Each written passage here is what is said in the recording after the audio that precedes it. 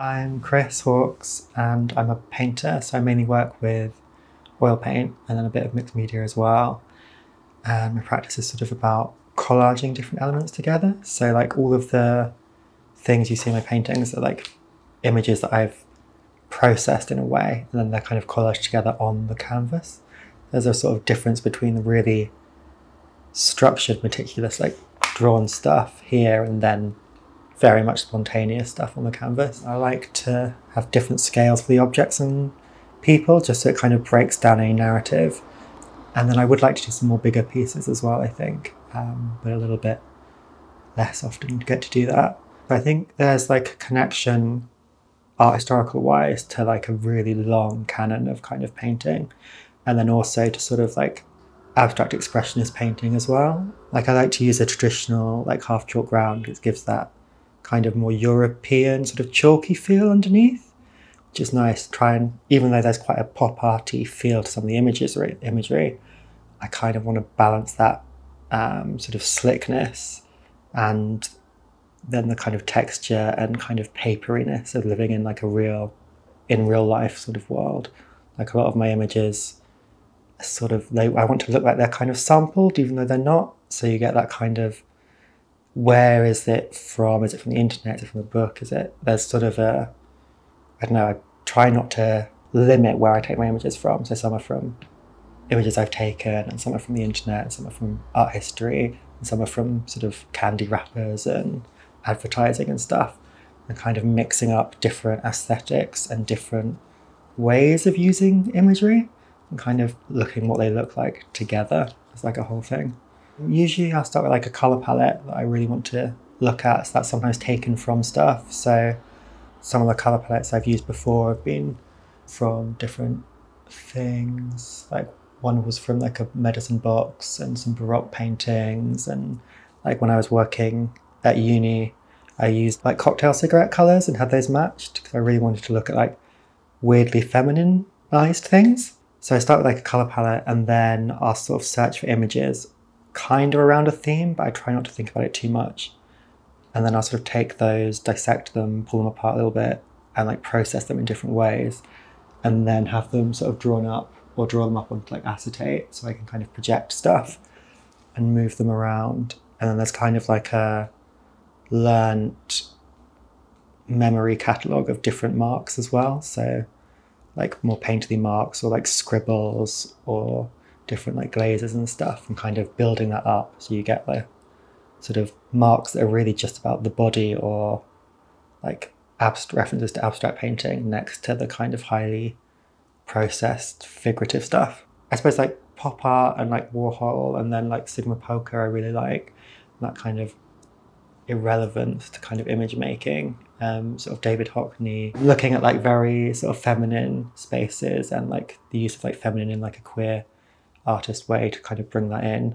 And at the moment I'm looking a lot at kind of Baroque and Mannerist painting, and I really kind of like the connection between that kind of portraiture and showing yourself and how we show ourselves now on Instagram, and of how the society of the spectacle means that you're not presenting. Sort of modernism wanted you to like have an authentic view of the world, and now it's all about appearing like something, and that kind of references back to pre-modernist painting, where you kind of have a painting of yourself or image of yourself as like propaganda or visual status.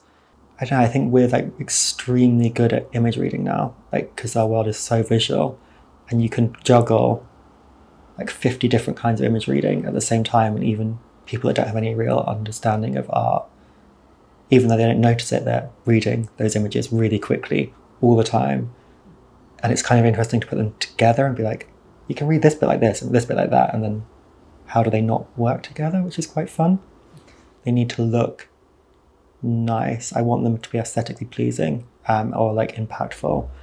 And then hopefully you can kind of let your mind wander, and then there are kind of connotations that come in. I don't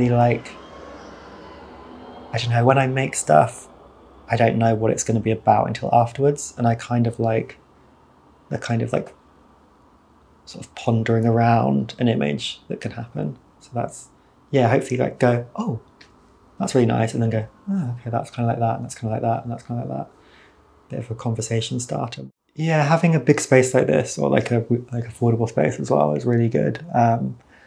Since uni, I've had like smaller spaces, so it's definitely better to have a space sort of by yourself as well over the pandemic, and being able to like carry on working. And having this amount of space means I can work on some things and then leave them over there, and kind of, I don't know, I like to work on multiple paintings at the same time, like 7 or 8. So it's nice to have a space that I can do that, and there's more space to put things away, especially with like oil painting as well, where it takes like up to a month to dry. If you've got like one space, nothing's going to happen. At the moment, I'm doing like some pieces for a group show, for a course I'm on, working towards like a summer show for that. That's like a 1 day a week thing. I've been reading a lot of classical myth, and found a really good group of queer classicists who write sort of interesting stuff about that. So I kind of looking at that and digital culture as well.